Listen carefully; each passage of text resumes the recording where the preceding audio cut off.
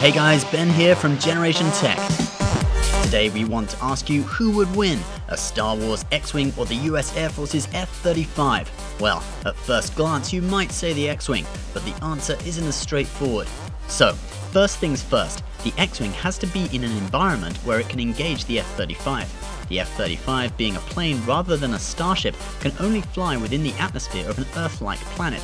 So, here comes the first aspect in which the F-35 beats the X-Wing. Although the X-Wing is capable of light speed in space, the speed it can achieve within an atmosphere is only 777 miles per hour. That's only slightly above the speed of sound. The F-35 meanwhile can travel at Mach 1.6 or 1200 miles per hour. So there is no way the X-Wing could outrun the F-35 within an atmosphere. So what about weapons? Couldn't the X-Wing wait at the edge of space and shoot the F-35 with long-range weapons? Well, the X-Wing's proton torpedoes have a very short range. This book states that the MG-7A torpedoes that Luke fired at the Death Star in A New Hope have a range of only 600 meters. Not canon, I know, but it's all we have to go on.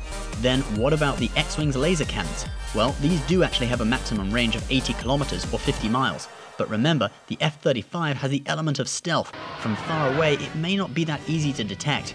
And remember how crappy the X-Wing's targeting computer is, like something out of the 80s. Luke had to rely on the Force to destroy the Death Star. Use the Force, Luke. Luke, you switched off your targeting computer. What's wrong? But if the X-Wing got close and used its laser cannons, it could probably destroy the F-35 in one shot. Here's what a laser cannon operated by the US military does to a drone when fired. But since the F-35 is faster than the X-Wing, it could probably keep its distance. And the F-35 actually has some longer range weapons than the X-Wing. The AMRAAM, for example, is a medium-range air-to-air missile with a range of 160 kilometers or 100 miles. The F-35 could keep out of range of the X-Wing's weapons and fire this, probably hitting the X-Wing since it doesn't look that stealthy.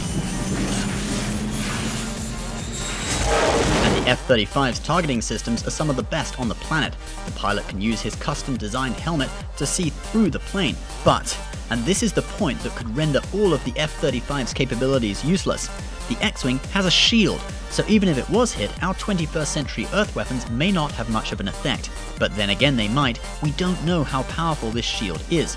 Let's say it could withstand 2 direct hits by the F-35's air-to-air missiles.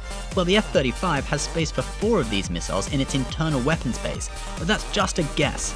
So there you go guys, it's hard to be conclusive, but we can confirm that this would be in no way an easy kill for the X-Wing, and whether or not the F-35 could win all depends on the strength of the X-Wing's shield.